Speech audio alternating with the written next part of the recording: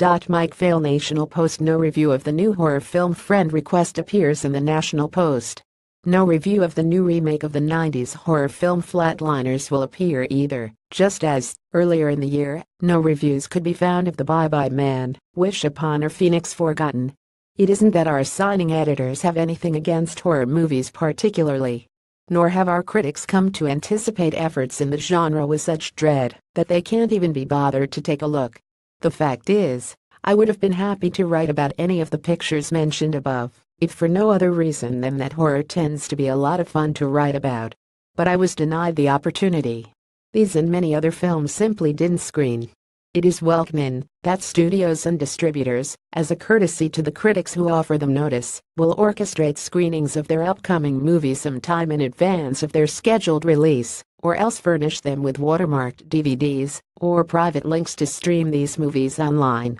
And it is equally understood that, when studios and distributors refuse to extend critics this courtesy, when an email is sent out apologizing that such and such a film will not be screened in advance, the culprit is usually fear.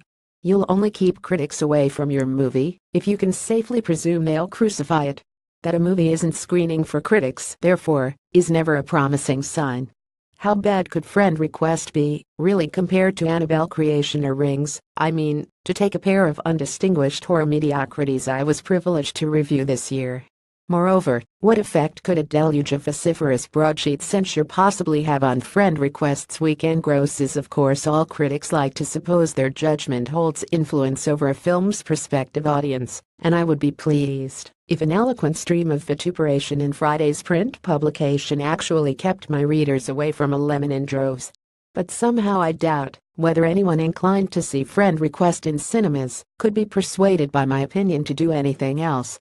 Perhaps refusing to screen a bad movie for critics will briefly delay the appearance of a perilously low Rotten Tomatoes score. Or perhaps it will hasten a film's disappearance from the popular imagination. The studio knows it's made an error and would like it in and out of theaters as quietly as possible, with no volumes of excoriation on record to haunt them. They may be onto something. Anyone resolved to enjoy Friend Request will do so either way, and once it earns its modest sum it will promptly vanish and be forgotten. And meanwhile these pages, in common with the pages of every paper in the world, will carry no trace of it ever having been here, which means no record of how bad it was.